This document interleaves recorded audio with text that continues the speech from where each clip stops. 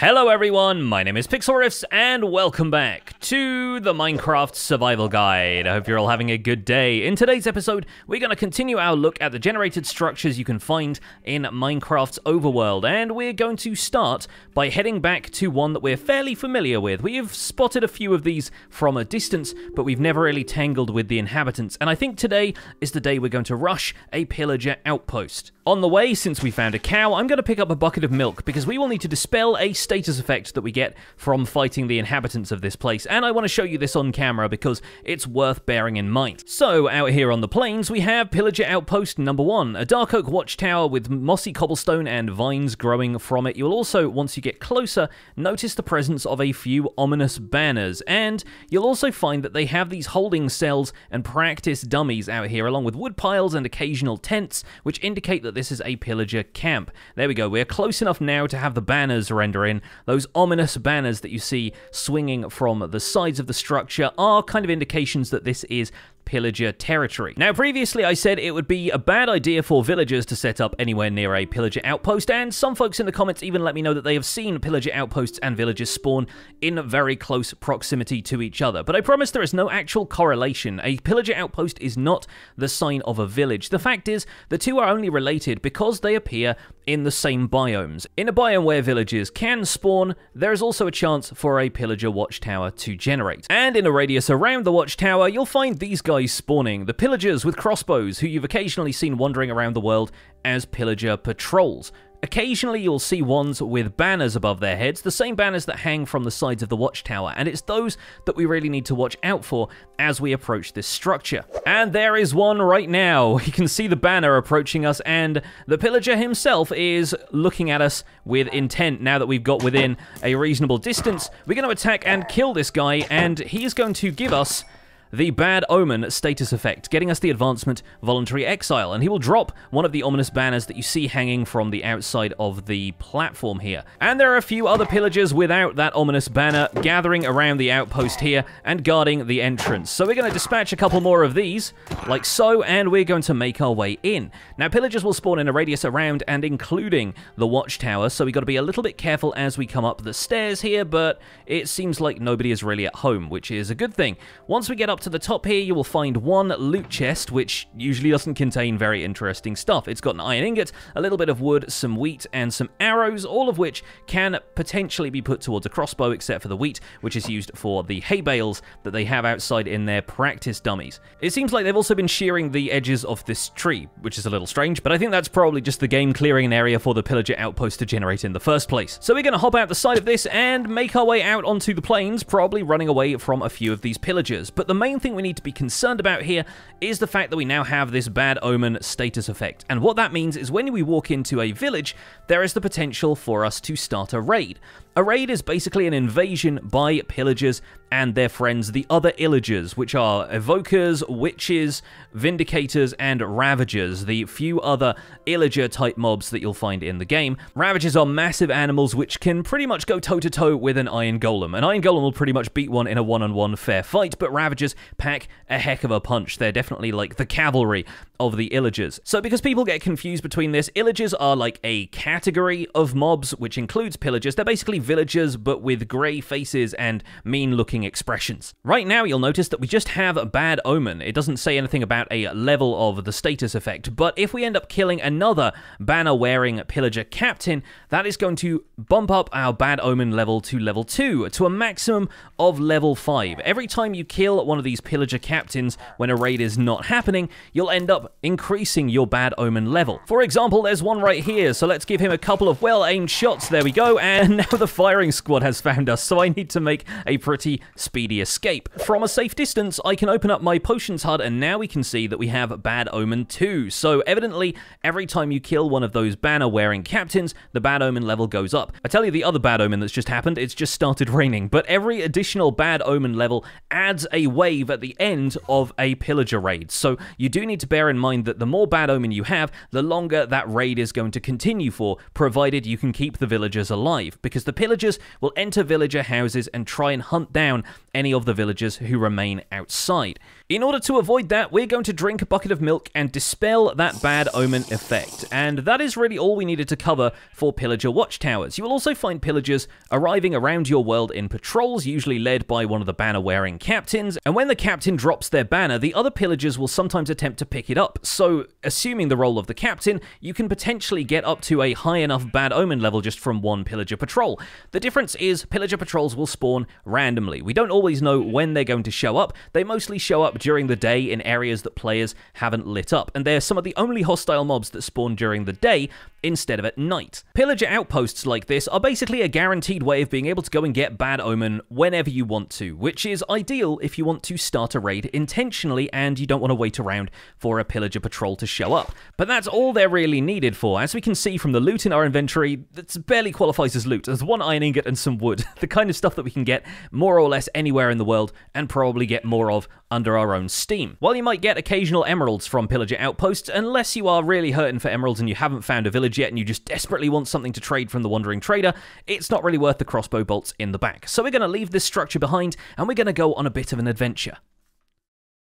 Having hung up the banner in here as a trophy, we're going to head through the Nether to one of the Nether portals that we set up in the previous episodes. We've got one by the Ocean Monument and we've got one at the Jungle Temple, but we're going to find the one that's all the way out to the east in that Desert Temple, because from there, we're going to navigate to a location I found on a recent live stream. And I've been exploring the overworld a little bit on my live streams just so I can make the episodes here a little bit easier, because what we are looking for is a snow biome. And snow biomes, it turns out, aren't all that common in this world. They're even less common than deserts as far as I can tell, because I had to travel about 7,000 blocks to even find a snowy biome in the first place, aside from the groves and frozen peaks that we'd explored in previous episodes, but they don't really count for what I have in mind. So as I was digging this nether tunnel out towards the location of my desert temple, I happened upon a warped forest, one of the last biomes that we hadn't yet found in the nether. So I decided I was going to dig around the warped forest so that I didn't end up getting the achievement for exploring all of the nether biomes, so that we could get that together in an episode. But unfortunately,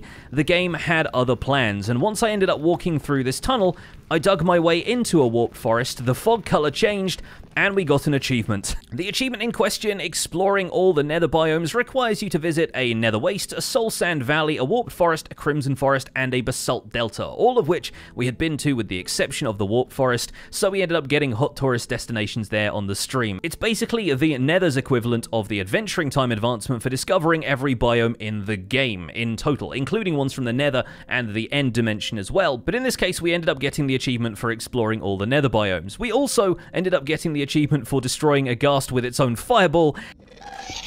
Love to hear ghasts when I'm doing this. Don't get returned to sender. Dang it. Which, once again, I had hoped to do in an episode for the first time, but we haven't really spent as much time together in the Nether, and I was hoping we'd end up doing that when we explored bastions or something like that, which, by the way, there is a fantastic example of a bastion right here in our warped forest, so we'll be returning to that in future, because it's quite easy to get to. Warped forests are the cyan equivalent of the crimson forest's deep red, and you can often find endermen walking around in these biomes, making them a really good way to hunt for ender pearls if you are short on those in the early game. And frankly, I'm probably going to leave the enderman alone for now because I have other plans, but we'll get back to warped forests in a future episode of the guide. For now though, after all of this running, and you can tell that I've unloaded the chunks here because all of the items are still here from where I was digging, we should find our way out to this, the most precarious of our nether portals, but one which we should hopefully be able to get to nice and easily. All we gotta do is hop up here, and we should probably make some fortifications to this nether portal at some stage, but as long as there's no ghasts around, there we go, we're out here at the Desert Temple, and from here we should be able to make our way, I think, a little bit further east and a little way north, so that we're heading back towards the negative Z coordinates, because where we're looking at is potentially a lot further east than this. Having said that, we just saved ourselves a whole bunch of time by taking that nether portal, because we ended up traveling about 4,000 blocks in the overworld by traveling about 500 blocks in the nether. I'll bring you folks back in if there are any interesting landmarks between here and the Snow Plains biome, but otherwise I've got a lot of traveling to do, so I'll see you folks on the other side. So we are still a good distance away from our destination, but it seems like the cold biomes have already started. Right here is one of the keys to it, especially if you're exploring via the ocean here. Frozen ocean biomes will start to generate in areas where the world gets a little frostier. And as you can see, we've got some icebergs around here. We have ice floes that we can walk on the surface. In fact, we can do some fun stuff with boats around here as well, because it turns out if you place a boat down on ice, the momentum you pick up, the inertia that you gather, is a little bit faster than your standard way of rowing. So we are now drifting wildly down a frozen river. And as we reach the actual river part, you'll notice a village is over here. We've got ourselves a tidy little frozen village, which is one of the things I wanted to show you folks today. I'd found a different frozen village in another location, but it turns out there are villagers living out here as well. Their routines are going to be much the same as the villagers that we handled in the savannah. The location of the village, the biome that the village is in, doesn't really affect the way villagers operate, mostly just affects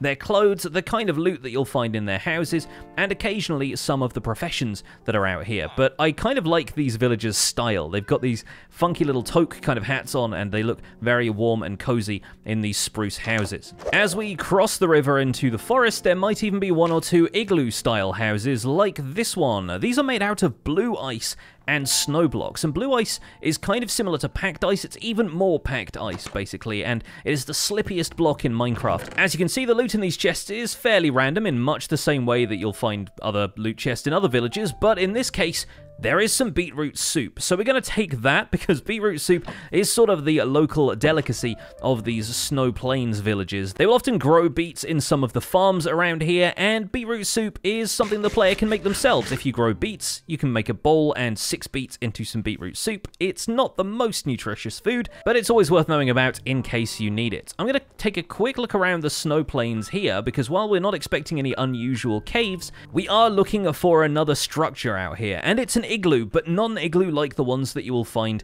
in the Snow Plains villages. This igloo looks a little bit more cartoony, a little bit more kind of traditional looking, and it has a chance to appear in Snow Plains biomes. And I did locate a couple of igloos already, but I want to look around and see if there are any around here. Not seeing a whole lot of them. What I am seeing a lot of is this snowy taiga biome, which is a variant of the regular taiga biome. You'll just find a bunch of spruce wood around here, but you'll also find Arctic foxes around here, which are a white variant of the red foxes that you find in an ordinary taiga biome. You also won't find as many sweet berry bushes growing in snowy taigas, but aside from that, there are ferns, there is grass, there's pretty much the same biome. In fact, you could be fooled into thinking this was a grove biome, except grove biomes have the full snow blocks in them, where the regular snowy taigas just have grass blocks with snow layers on the top. Honestly, I really like finding lakes in snowy areas like this because they make for pretty cool skating rinks, and it gets a little bit nauseating sometimes, but you can have a lot of fun out here on a large enough lake with a couple of players and a couple of boats. Right up there, you can actually see that this does turn into a grove biome right there. The spruce wood just transitions neatly into this area with more powdered snow around. So it's kind of interesting to see that while we're out here. Out on the other side of this snowy taiga, though, it seems like the landscape blends back into a frozen ocean. So I'm going to explore the ocean a little bit more. We're going to head back to the coordinates I found on my stream, and we're going to see if we can check out the igloos I was talking about. You remember the different types of ice I was talking about? Well, out here in these frozen oceans, you can actually find all 3 types of ice in the icebergs around you. And here's a really good example of it. You'll notice there is packed ice all around here, except for those blocks of blue ice, like the ones we're currently sat next to. You'll also find those ice floes are made out of regular ice that's a little bit more transparent. And while, of course, these are fantastic waterscapes to look at, I always enjoy rowing my way through iceberg biomes. If you want a large amount of the stuff, there is no better place to come than an ice biome like this, because you'll just be able to take down as much as you want and barely make a dent in the overall landscape. In these colder biomes, you will also find polar bears walking around on the ice floes, and polar bears are usually neutral towards the player. However, beware if there is a cub around. If there is a younger polar bear, then the polar bears will get territorial and attempt to defend their cubs, so they'll attack a player if they get close. That's all you really need to worry about with polar bears, though they're not quite as vicious as real-life polar bears are, and frankly, they don't really have much of a place in the game. If you kill one, all they do is drop salmon, so considering we can fish up salmon en masse from places out here in the wild, we don't really need to worry too much about dealing with the polar bears. There's one with a cub right there, so we're going to get no closer than this, but the polar bear will get angry at you if you approach the cub, so probably best that we keep our distance. Okay folks, we're coming up on the coordinates that I expected us to head towards, and here is our first igloo. And they don't look like much from the outside, but these igloos are occasionally very worth the player finding them. As we head inside, you'll notice there's a bed in here, there's a crafting table and a furnace, a redstone torch here, and a little bit of carpet on the floor. The key to whether or not these igloos... Hello, we've got golden carrots in my hand, that's why the rabbits are a little bit interested in the fact that I'm holding some variant on a carrot. Anyway, the main thing we need to be concerned about in here, the main thing that makes igloos at all interesting to the player, is whether or not they have a trapdoor under this carpet. And luckily for us, the first igloo we encountered does. This trapdoor occurs in a small percentage of igloos. It's not all of them, but it is some of them. And as we head down here, we find that there have been people here before, and they might have had some interesting objectives. As we come down here, we'll start to hear a zombie villager, and you'll notice that there is a zombie villager and a regular villager in adjacent holding cells with a sign with arrows pointing between the two of them. You'll also find a cauldron in here. You will find a free brewing stand, although it doesn't have any fuel in it. It does have a splash potion of weakness, and if we turn to this chest over here, the chest contains golden apples, a little bit of extra food, and even some supplies to make an additional golden apple, although you'd need a little bit more gold than this. These igloo research stations, as I think of them, are basically the game's way of signposting the fact that you can cure zombified villagers. And it's a topic we've obviously discussed in the guide before because we already knew about it, but the fact remains, if you find one of these igloos, having not yet found a village, you have an opportunity to cure a zombified villager and even get a few discounts before you've encountered a regular village. We're going to return to the surface here while that villager is curing and while night is falling, because the snow plains out here, some of these colder biomes, have a unique mob that I'm kind of interested to take a look at while we're here in today's episode. There is a variant of skeletons that spawns in these snow biomes called a stray. And there's one on the hilltop right now. Strays appear like regular skeletons, but wearing ragged grey clothing. And here's one that spawned a little bit closer. You'll notice that the arrows it's firing at us actually trail potion particles behind them. So I'm going to block one of those real fast, go in and attack the stray, and he got me. So that's actually applied a slowness effect to us because these skeletons fire potion-tipped arrows at you. As we kill the skeleton, you'll notice that it dropped a different kind of arrow to the usual, and that is an arrow of slowness, an arrow with a potion effect applied to it. Strays are the only types of mobs that fire these tipped arrows, and as you can see, we just ended up firing the arrow back at it. But you'll notice the arrow got consumed, even though my bow normally has infinity on it and doesn't consume other arrows. So it's important to note that infinity and potion-tipped arrows are not really compatible. In the same way that spectral arrows that you trade from piglins will be consumed by infinity, so will potion-tipped arrows like the ones we can gather from strays. Bedrock Edition players might be a little bit more familiar with potion-tipped arrows, and you might remember getting some of them in the trades from the Fletchers that we traded with over in the Savannah village, because potion-tipped arrows are available to the player, although on Java Edition you don't really get to do much with them until you can craft lingering potions, which are something that we'll need to go to the End Dimension and fight the Ender Dragon for. But while the night continues outside, we're coming back down to our research station to check on our zombie villager here. You'll also notice that there's a bed up there in the igloo which we could bring down here and place nearby to the zombie villager to increase the speed at which he cures. You'll also have iron bars in here and the villager's cell on the left-hand side here, and that indicates that the iron bars are actually what ends up curing them a little bit faster. But once again, you need 14 iron bars for the maximum effect there. This villager doesn't really care what he's up to. He's just kind of standing in his booth here. And in fact, if we let this villager out, he's probably going to try and sleep in this bed, maybe even attach to the cauldron or the brewing stand as his workstation and take on a profession. Another thing to note is that these igloos also have cacti in flower pots, so if you've had a hard time finding cactus like I had for the last little while, then you might even want to take the cactus out of the flower pot and bring that with you to grow back at your base. And there goes our villager. He's just cured from being a zombified cleric into being an ordinary unemployed villager for the moment, and if we wanted to, we could let both of these villagers out. Now that the villagers are able to adopt professions, naturally the one who we cured has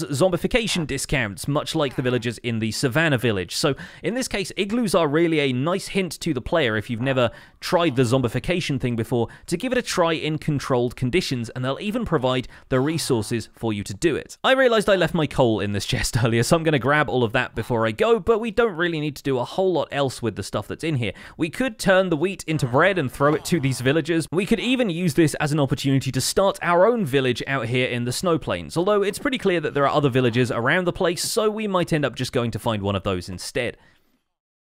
Back here on the surface, it's still nighttime, as you can tell from the fact that I just got shot by a stray, but we can use the bed here in the igloo to sleep for the night, and then hopefully we'll be able to get out and explore in the morning. Strays, much like other skeletons, will burn in sunlight, so you don't need to worry too much about those sticking around in the morning. Now, even further east and a little bit back towards the south, we stumble upon another snowy village here, and you can see that some of these houses are actually made entirely out of snow blocks in the same way that the igloo are, so don't get too confused between the two. The igloos are a little bit smaller and have a single pane of ice. In fact, there is one right over here, so we can see the difference between the two. These are a little bit shorter, a little bit rounder, and don't have a door on the front of them, indicating that they're not really part of a village house. Does this one? Oh, this one has a research station under it as well. Okay, so I'm actually finding more than not. Another interesting fact about the igloos here is that the redstone torch is giving off light, so they will spawn-proof some of the solid blocks here in the igloo, allowing you to get some rest in here without any mobs spawning. However, it's not giving off enough light to melt the block of ice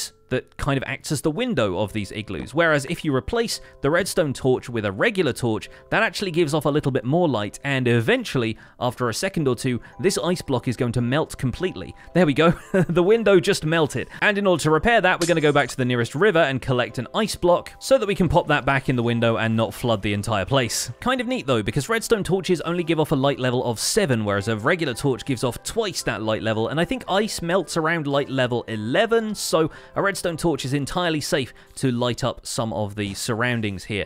Now let's go down to this research station. We're probably not going to cure the zombie villager down here because I'm not planning on sticking around this area for too long, but we are going to take the golden apple from the chest because I'm nothing if not mercenary. Yeah, we got one golden apple in there, a little bit more coal, a few more regular apples, and some wheat once again. Not too shabby, but once again, we're not going to worry about curing the zombie villager. We're just going to take the splash potion of weakness and be on our merry way. Oh, and as we step outside, it's even snowing. How wonderful. I haven't had a chance to demonstrate snow yet, so this is kind of an interesting circumstance, really. Snow is just what happens when it rains in a cold enough biome, or at high enough elevation in certain biomes, like mountains. You'll often find that some mountains don't have snow on the ground, but if you're in a high enough elevation and it starts to rain, you'll notice that some of it falls as snow particles. And snow will actually settle on the ground. If we dig up a large enough area here, and my shovel is so efficient that I ended up tearing up the ground a little bit in the process, we'll actually see that if we break, let's say, a square area right here, as the snow falls, it will start to form snow layers randomly on areas of the ground that it hasn't already covered. It will do this on any solid blocks that don't have anything above them, like grass over here, for example, and it won't do it on things like slabs if they're bottom half slabs, but it will settle on the top half as though it's the top of a full block. There we go, the snow layers are starting to fill in a little bit at the edges, and we'll talk about ice and snow another time because there are some really interesting, fascinating mechanics that we can cover when it comes to this stuff, including the fact that we can farm powdered snow in snowy biomes like this if we place cauldrons around, and they'll start to fill up with snow that we can grab as though it were powdered snow from a grove or a snowy slopes biome. But that is about it for our first trip to this snowy wonderland. I do hope you've enjoyed this look at igloos and pillager outposts, along with some of the other structures we can expect to find here in snowy biomes. Thank you so much for watching this episode of the Minecraft Survival Guide. My name has been Pixlriffs. Please don't forget to leave a like on this episode if you enjoyed it, subscribe if you'd like to see more, and I'll see you folks soon. Take care. Bye for now.